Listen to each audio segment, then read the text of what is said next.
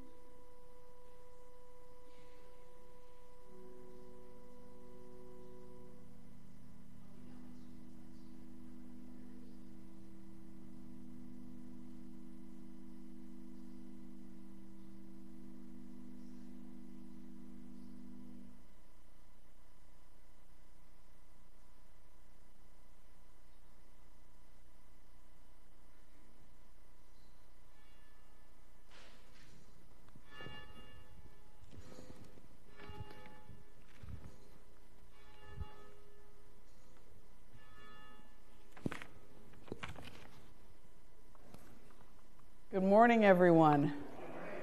Welcome to Sherwood Episcopal Church in Cockeysville.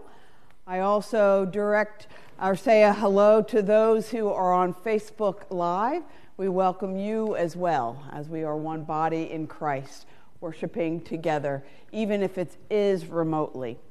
My name is Mother Nancy Hennessy, and as we have our traditional announcements before we begin the service, just to draw your attention to the message from our Bishop Co-Adjudicator-elect, Carrie Schofield Broadbent. She does want to be known as Bishop Carrie, which is good because otherwise it's a long title. But she is a marvelous person. I'm looking forward to working with her. She will be working alongside Bishop Sutton for several months, learning the ropes if you will, and then she will be consecrated she will be instituted as our bishop at the National Cathedral in Washington, D.C. on September 14th. And that is open to all of us. I imagine I'll be there, but if any of you want to take part in that, it is something to be seen and something to experience. We'll have a huge choir, so anyone who wants to sing in the choir, we'll be having some information about that because it's a choir that will consist of all the parishes of those who want to be a part of that. And it should be a spectacular day. So think about that in the fall, to go down to the National Cathedral. You can easily park in their parking deck below. There should be plenty of seats because it's so big, and it should be a wonderful, wonderful occasion. Also, I encourage anyone who considers themselves new to Sherwood, whether they are new after a few years or whether they are new just after a few weeks, because we are having a membership or a new membership gathering. There will be 3 sessions. One of our very own has agreed to host those at Broadmead in her home. And so we will determine the timing of that, but the day will be Wednesday, starting August 30th, and then it will also be on September 6th and September 13th. So think about being a part of that. We'll learn about each other. It'll give us a chance to get to know one another. We will also learn about the polity and the traditions and the sort of the history of the Episcopal Church. And then we will also talk about how you and we all can be a part of the body of Christ here at Sherwood and what opportunities can be afforded to you. So if you're interested, speak to me or speak to Carrie. Our emails are also in the bulletin and a phone number. Next Sunday, even though Anne and Ralph Wismer are living in Florida, they have always been strong supporters and really a part of this community. Anne often watches our worship on Sunday morning. So hello, Anne, if you are watching from Florida. But they have donated new altar linens for the altar frontal, and then for the pulpit, as well as for the lectern in white. And they have graciously dedicated that to my ordination and my installation as your rector, which will be, it seems hard to believe, July 20th. And I'll be starting my 7th year. Or entering my 8th year, actually. So it should be a wonderful day. It'll be an opportunity for the Altar Guild to present these altar linens, and that we as a parish will celebrate that with some blessings. So I hope you will join us for that day, because it is a wonderful gift to receive, and it really maintains our church. We come every Sunday and we are in an environment and in a space that is well maintained and well loved. And that is not because of me, but it's because of you and those who came before you, who took the time to fix these windows, to redo things, to modernize, to put in a system that allows us to broadcast our service to people who live on the Eastern Shore and people who live in Florida and people who also live in central Pennsylvania. Those are some of the people that check in with us every Sunday. So we need to celebrate that, and I hope you will join us next Sunday in doing so. There's some other announcements as well. Please look at those at your leisure, not during the sermon, however. And I will look forward to worshiping with you in a few moments. But until then, let us take a few moments to settle ourselves, to open our hearts to hearing God's word through the hymns that we will sing, the scripture that we will hear, and the prayers that we will offer up, either silently or aloud. I'm so glad that you're all with us here today. Welcome.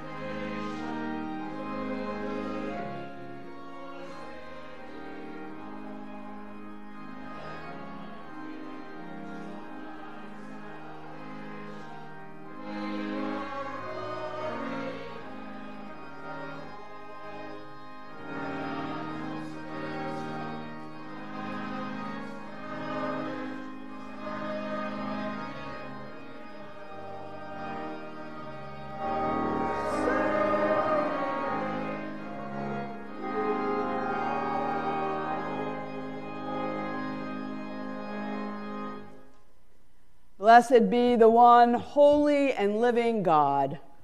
Glory to God. Almighty God, to you all hearts are open, all desires known, and from you no secrets are hid. Cleanse the thoughts of our hearts by the inspiration of your Holy Spirit, that we may perfectly love you and worthily magnify your holy name through Christ our Lord. Amen.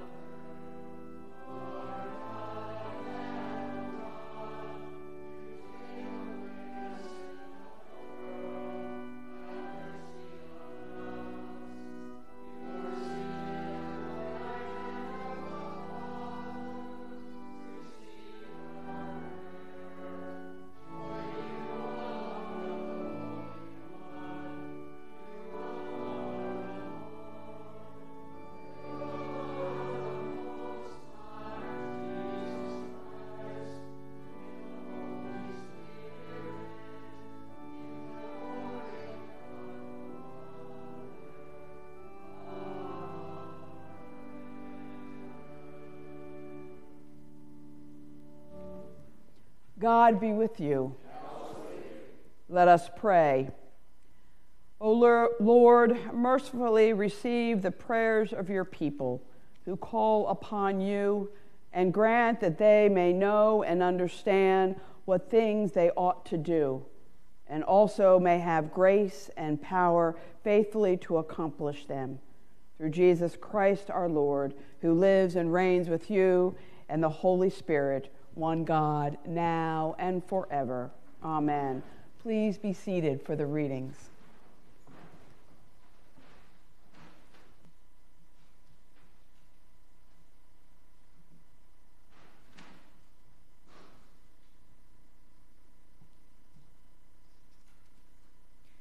Our first reading is from the book of Isaiah, chapter 55, verses 10 through 13.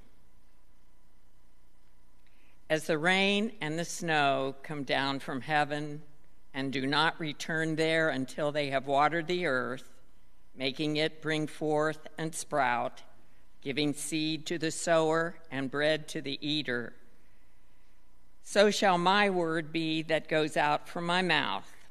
It shall not return to me empty, but it shall accomplish that which I purpose and succeed in the thing for which I sent it. For you shall go out in joy and be led back in peace. The mountains and the hills before you shall burst into song, and all the trees of the field shall clap their hands. Instead of the thorn shall come up the cypress. Instead of the briar shall come up the myrtle. And it shall be to the Lord for a memorial, for an everlasting sign that shall not be cut off. Hear what the Spirit is saying to God's people.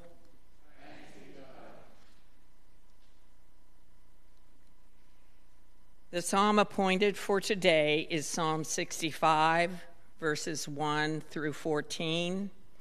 We will read responsively by whole verse. You are to be praised, O God, in Zion. To you shall vows be performed in Jerusalem.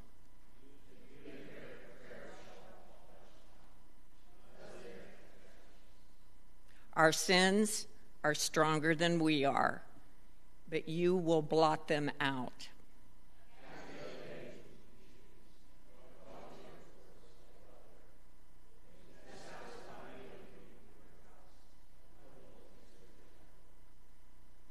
Awesome things will show you us in your righteousness, O God of our salvation. O hope of all the ends of the earth and of the seas that are far away.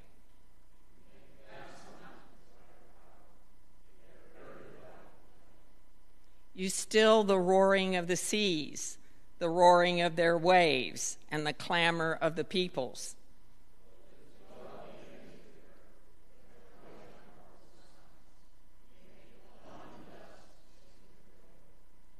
You visit the earth and water it abundantly. You make it very plenteous.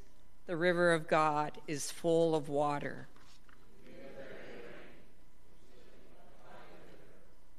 You drench the furrows and smooth out the ridges. With heavy rain, you soften the ground and bless its increase.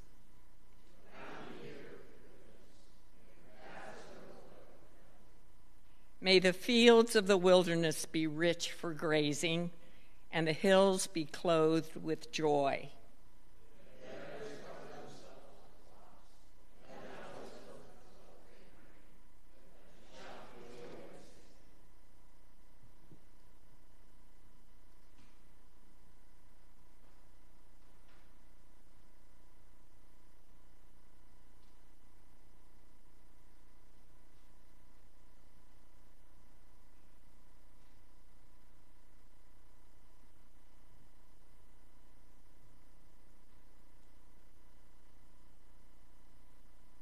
The second reading this morning is from Paul's letter to the Romans, chapter 8, verses 1 through 11. There is no condemnation for those who are in Christ Jesus. For the law of the Spirit of life in Christ Jesus has set you free from the law of sin and of death. For God has done what the law, weakened by the flesh, could not do. By sending his own Son in the likeness of sinful flesh, and to deal with sin, he condemned sin in the flesh, so that the just requirement of the law might be fulfilled in us, who walk not according to the flesh, but according to the Spirit. For those who live according to the flesh set their minds on the things of the flesh, but those who live according to the Spirit set their minds on the things of the Spirit.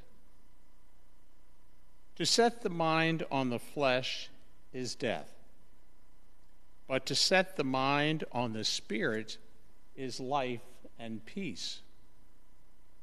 For this reason, the mind that is set on the flesh is hostile to God. It does not submit to God's law, indeed it cannot. And those who are in the flesh cannot please God. But you are not in the flesh. You are in the Spirit, since the Spirit of God dwells in you. Anyone who does not have the Spirit of Christ does not belong to him. But if Christ is in you, though the body is dead because of sin, the Spirit is life because of righteousness.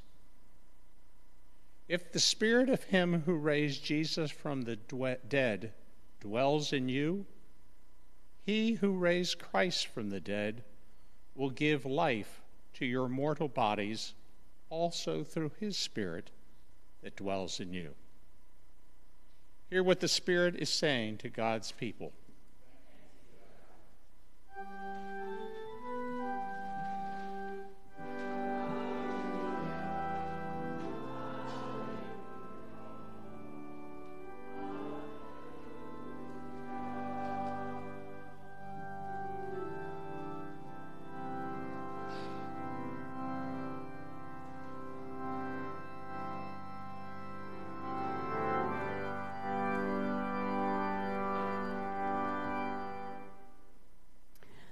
Holy Gospel of our Lord Jesus Christ, according to Matthew.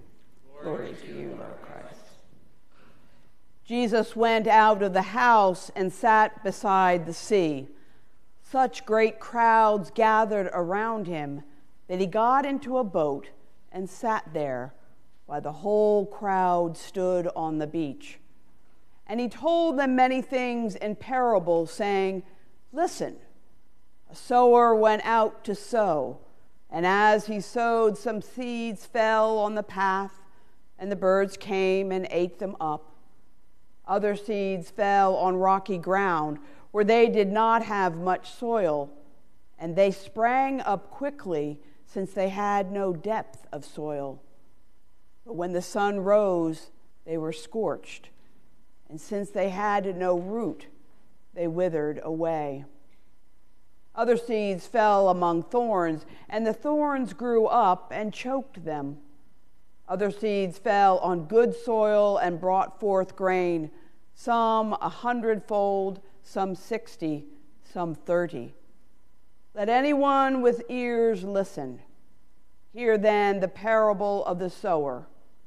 When anyone hears the words of the kingdom and does not understand it, the evil one comes and snatches away what is sown in the heart.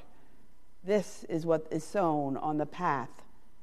As for what is sown on rocky ground, this is the one who hears the word and immediately receives it with joy.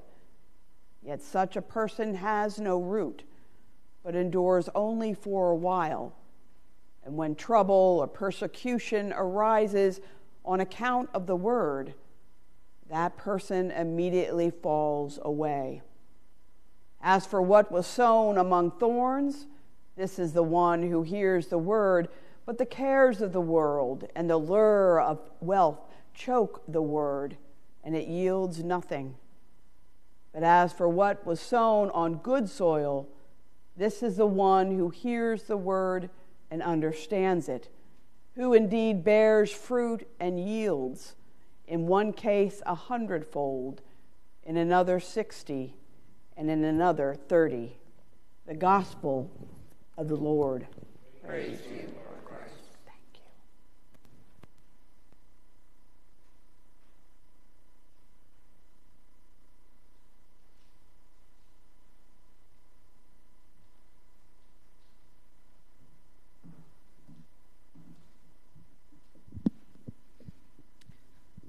Those who dwell at the ends of the earth will tremble at my marvelous signs. You make the dawn and the dusk to sing for joy. Amen. Please be seated.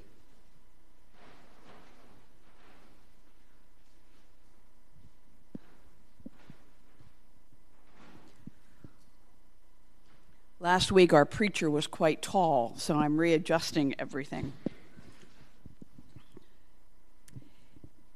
It was in the late 90s when an ad for Apple computers titled, "Here's to the Crazy Ones."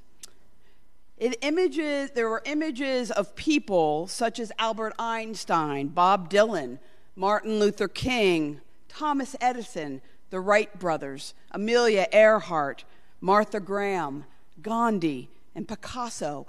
As their faces flashed on the screen, the narrator said, "Here's to the crazy ones, the misfits, the rebels, the troublemakers, the round pegs and the square holes, the ones who see things differently.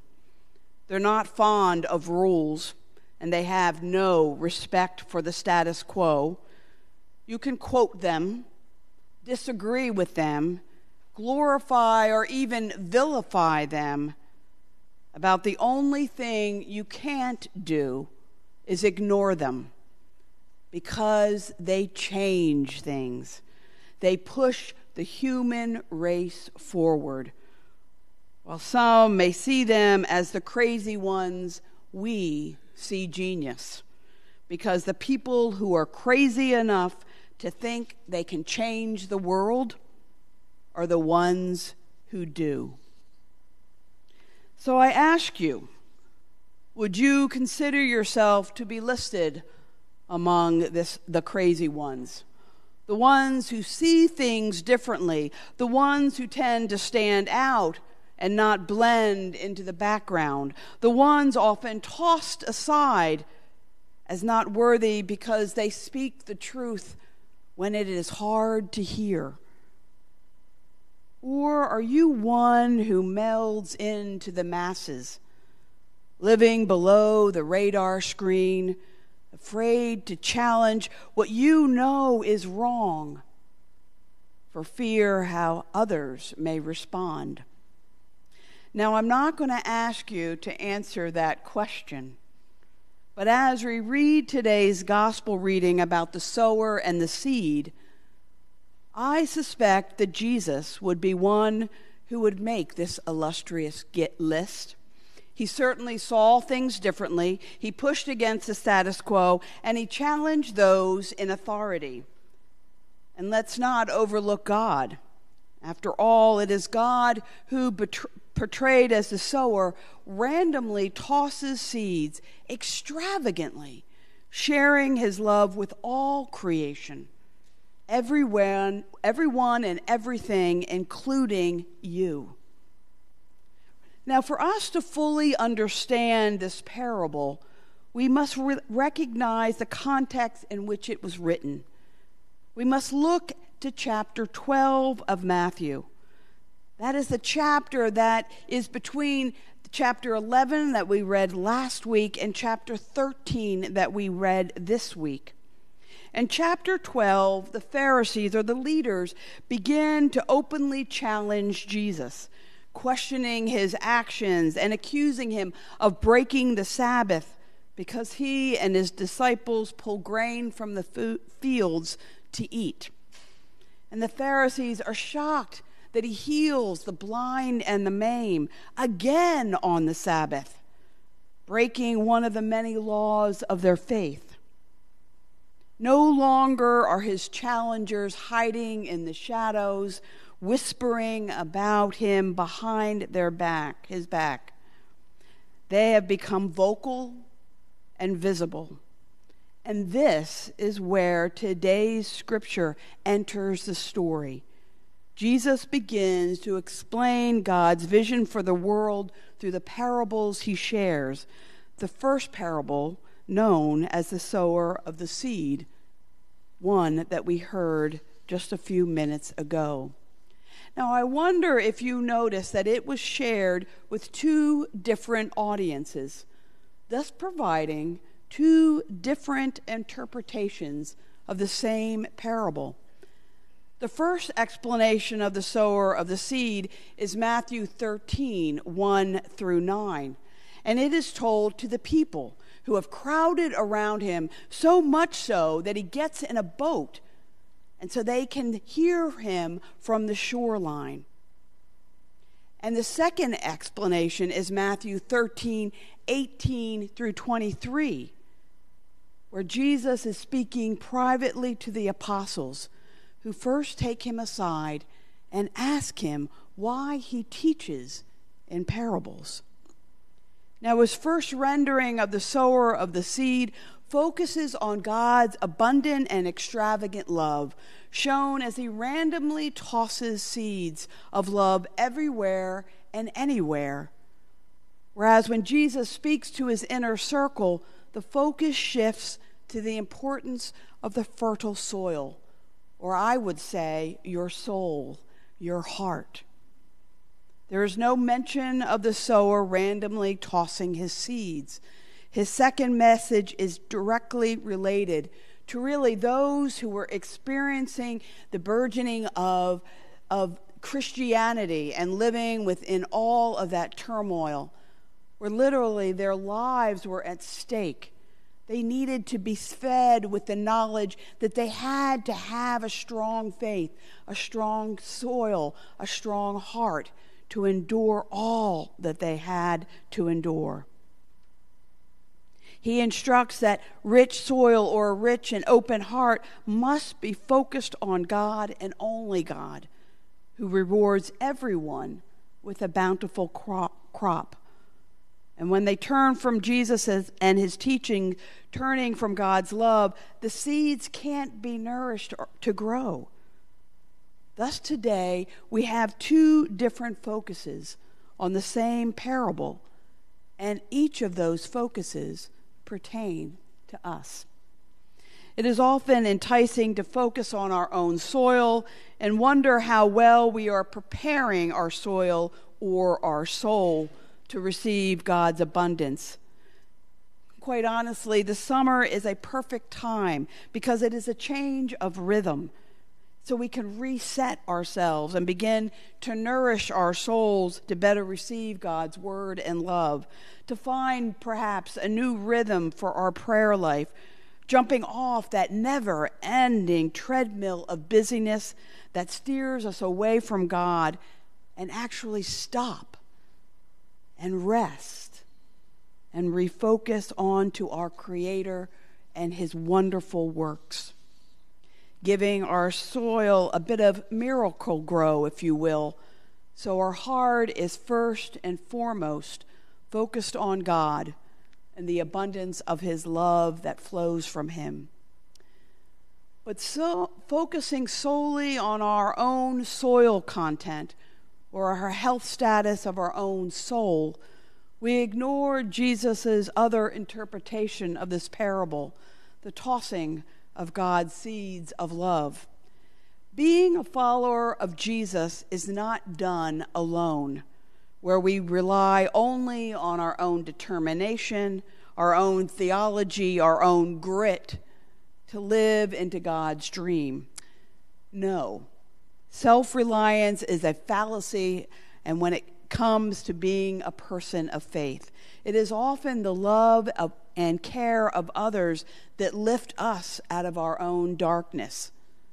It is the dedication and selfless love of others that inspire us to be better.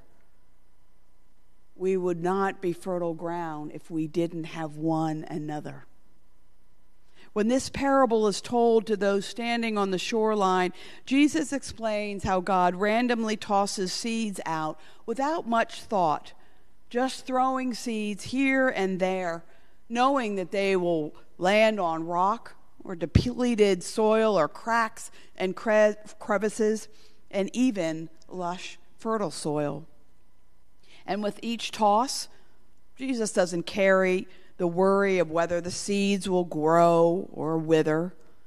He doesn't place his bets on soil that will yield a better crop, ignoring depleted soil. He merely tosses seeds about to anyone and everyone without discriminating against one type of soil over the other.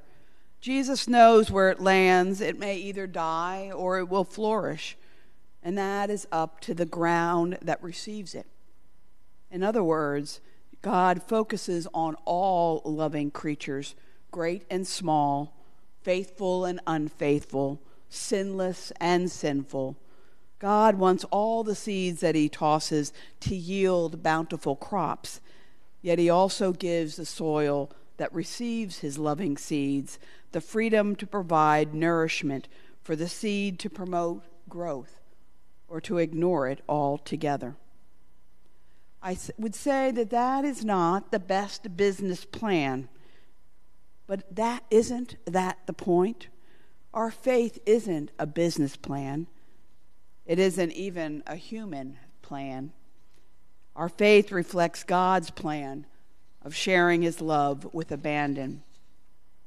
I wonder what it would look like if we simply would share our love everywhere, provide love and care to anyone in need, or maybe not in any need, spreading love as if we are tossing seeds randomly, not concerned where they land and what yield we will get from our tossing, or how many seats will be filled in our church because of our hard and dedicated work, but simply tossing love, not worrying where it lands, but knowing that our love will land gently. I would say it sounds rather idealistic, but God's dream for all creation isn't within the realm of human practicality. That would be much too limiting. No, we should, and I say dare, we must throw our seeds of God's love everywhere. Where they land, how people will respond, what our seeds will yield cannot be the driving force behind our seed tossing. We must simply toss love freely, with no expectations. Jesus wasn't a believer of the zero-sum game, where if one person or group of people receive a benefit, it will negatively impact another group. No, that is the deadly belief of individuals, communities, and even nations who promote this belief to keep some at a disadvantage. It has been done since the beginning of time, and it is still being done today. Despite what some may want us to believe, wherever God's love is spread, whomever receives it, a sinner or not a sinner, those gains are all for our benefit as well. One's gift of God's loving seed is our gift as well. The Clean Water Project is an example of how today's parable encourages us to toss seeds of love. We never would have embarked on this large, audacious project if we were only focused on the cost and the magnitude of a project for a small congregation, concerns that would be considered by a reasonable business person. But as people of faith, we must also rely on the Holy Spirit to guide us, not just the business matrix behind the project. Should we be reckless? Oh, no. But by stepping out in faith, we are spreading God's love by preserving God's creation from the destruction of erosion and polluting waters. This project isn't solely our own. It is the community's and God's as well. I know deep in my heart that we are moving in the wrong direction, not at our pace, I might add, but God's pace, allowing God to be our leader, not the other way around. We could leave our erosion problem alone, leaving it for a future generation to deal with. That is often the norm. It has been done for generations. But I challenge all of us as individuals and as a community of faith to heed the two lessons from today's parable. The lesson of tending our own soil so that we can receive God's love and become stronger, more faithful, more like Jesus, and also spread our love without worry or hesitation, so God's world can finally become a reality, or at least begin to become a reality. Yes, we should add our names and this community of faith to the list of the crazy ones, the misfits, the rebels, the troublemakers, the round pegs in the square holes, the ones who see things differently. Maybe then, just maybe, this world will reflect more love than hate, more hope than despair, more faith than fear, giving the space for seeds of love to take root and change the world. Yes, my friends, here's to the crazy ones. Amen.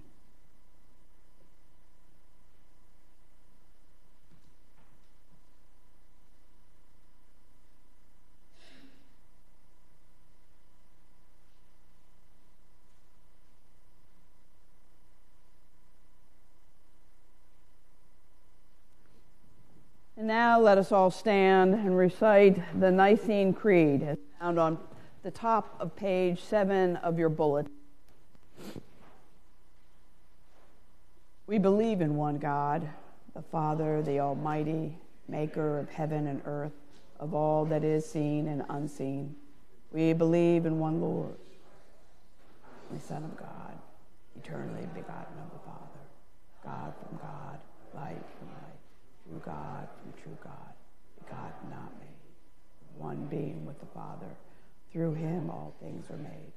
For us and for our salvation, he came down from heaven, was incarnate of the Holy Spirit and Virgin Mary, and truly became.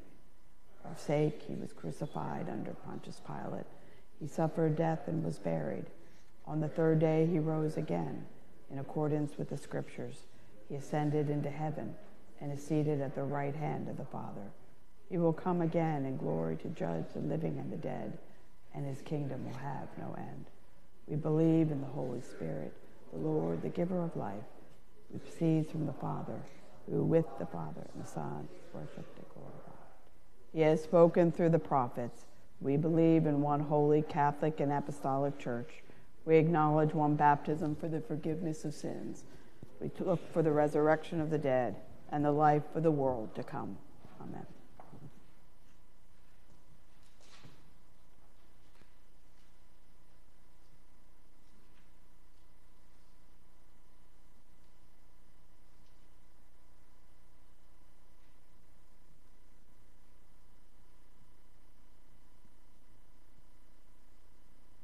Prayers of the people. Come to prayer, all who labor and are heavy laden, and God will give us rest. Come to praise, saying, Lord, hear our prayer. We thank you for the revelation of your gift of abundant life and for the rest coming to those who put their trust in you. For such life and rest, Lord, hear our prayer. We thank you for entrusting us with the message of grace that we might speak a reconciling word to your age. For such mercy, Lord, hear our prayer. We thank you for leading us into the ways of peace and for transforming weapons of war into tools of charity. For such peacemaking, Lord, hear our prayer. We thank you for the people of faith who surround us and for the family and friends, teachers, and clergy who assist our growth in grace. Guide the hearts and minds of those who will choose our next presiding bishop, that we may receive a faithful pastor who will care for all of your people. Equip us for our ministries and proclaim your word to us and to the world. For such companions through life, Lord, hear our prayer. We thank you for the gifts of creation and for wholesome times of recreation. For such times of harmony, Lord, hear our prayer. We thank you for the blessings of this life, especially for those celebrating birthdays, including Janet Barr and Joyce Mann, as well as anniversaries. For such joyous occasions, Lord, hear our prayer. We thank you for those who tend to the sick, accompany the frustrated, visit the lonely, comfort the dying, confront the addicted, or minister to any need. We pray for the departed, Lloyd Gilmore, neighbor of Larry and Susan Boucher, as well as his friends and family. We pray for those on our parish prayer list: Joe C., Chip, Raymond, Peggy, Sally E., Liz M., Kevin M., Lisa P., Victor, Joyce T., Kim, Bernie C., Tony, Midge, Barbara, Joan L., Rachel, Doreen, Norma, Virginia, Don, Isla, Tommy C., Alec, and Linda. For such attention to human anguish, Lord, hear our prayer. We thank you for sustaining all those who are oppressed, all who suffer for reasons of conscience, all who are passionate for justice, for such signs of the coming kingdom.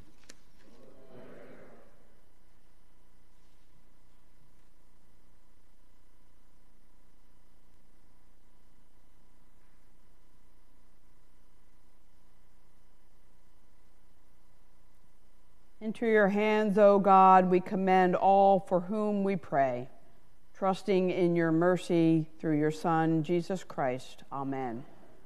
And now let us confess our sins to God.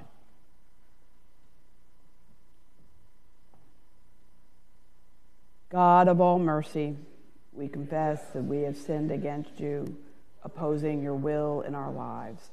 We have denied your goodness in each other, in ourselves, and in the world you have created. We repent of the evil that enslaves us, the evil we have done, and that you've done on our behalf. Forgive, restore, and strengthen us through our Savior, Jesus Christ, that we may abide in your love and serve your. Amen. Almighty God, have mercy on you. Forgive all your sins through the grace of Jesus Christ.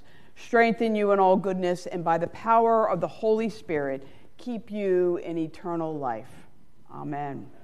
The peace of Christ be always with you. Let us greet one another in peace. And let us not forget our friends on Facebook Live. Peace be with you.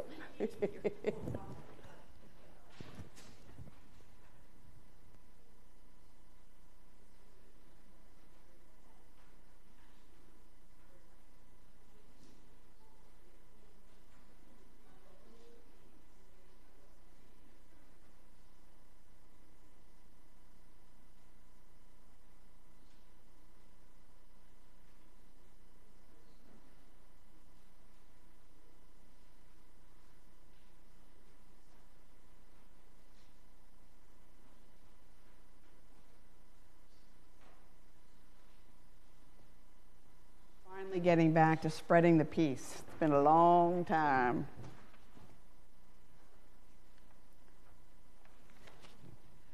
Just a simple reminder that we are all welcome to the table. If you would like to receive the bread and wine, you certainly may. If you choose not to, but still want to come and have a blessing, you may, and just put your hands over your chest, and I will be honored to give you a blessing for that day, for this day. And now let us walk in love as Christ loved us and gave himself for us, an offering and a sacrifice to God.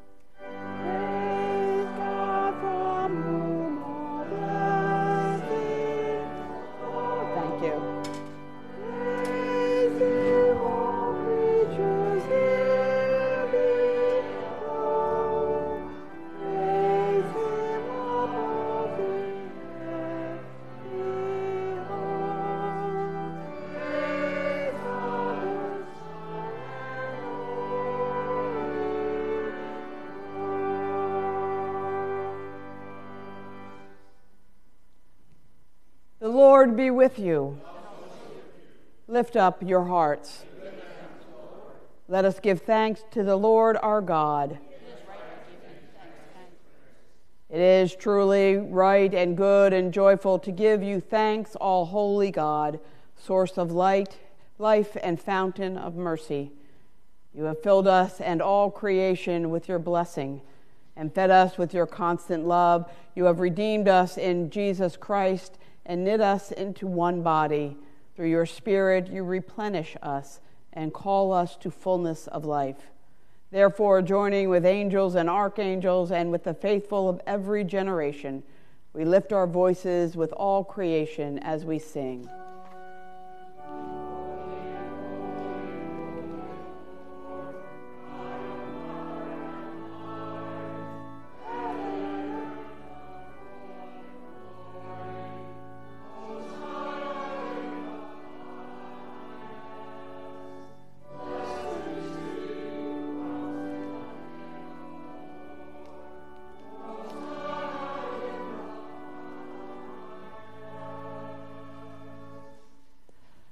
Blessed are you, gracious God, creator of the universe and giver of life. You formed us in your own image and called us to dwell in your infinite love. You gave the world into our care that we might be your faithful stewards and show forth your bountiful grace. But we failed to honor your image in one another and in ourselves. We would not see your goodness in the world around us, and so we violated your creation, abused one another, and rejected your love. Yet you never ceased to care for us and prepared the way of salvation for all people. Through Abraham and Sarah, you called us into covenant with you. You delivered us from slavery, sustained us in the wilderness, raised up prophets to renew your promise of salvation. Then, in the fullness of time, you sent your eternal word, made mortal flesh in Jesus. Born into a human family and dwelling among us, he revealed your glory. Giving him freely to death on the cross, he triumphed over evil, opening the way of freedom and life. On the night before he died for us, our Savior Jesus Christ took bread, and when he had given thanks to you, he broke it. And he gave it to his friends and said, "Take, eat. Do this for the remembrance of me."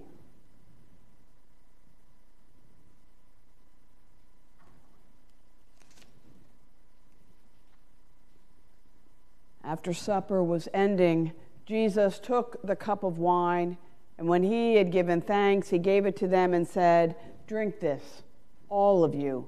This is my blood of the new covenant, which is poured out for you and for all for the forgiveness of sins. Whenever you drink it, do this for the remembrance of me." Therefore, we proclaim the mystery of faith. Christ has died, Christ is risen, Christ will come again. Remembering his death and resurrection, we now present to you from your creation this bread and this wine. By your Holy Spirit, may they be for us the body and blood of your Savior, Jesus Christ. Grant that we who share these gifts may be filled with the Holy Spirit and live as Christ's body in the world. Bring us into everlasting heritage of your daughters and sons, that with all your saints, past, present, and yet to come, we may praise your name forever. Through Christ and with Christ, in Christ, in the unity of the Holy Spirit, to be honor and glory and praise forever and ever. Amen.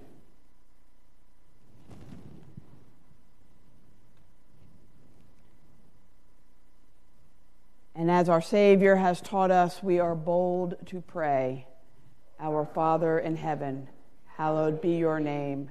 Your kingdom come, your will be done, on earth as in heaven. Give us today our daily bread. Forgive us our sins, as we forgive those who sin against us. Save us from the time of trial, and deliver us from evil. For the kingdom, the power, and the glory are yours, now and forever. Amen. Alleluia. Christ, our Passover, is sacrificed for us.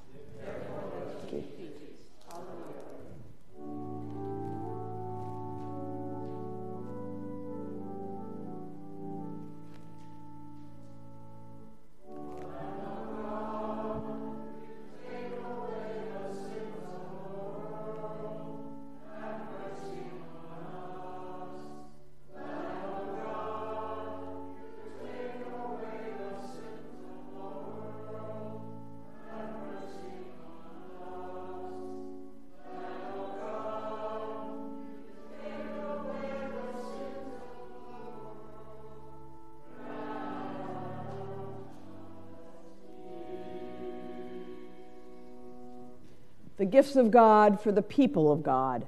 Take them in remembrance that Christ died for you, and feed on him in your hearts by faith with thanksgiving. Thank you. Body of Christ, the bread of heaven.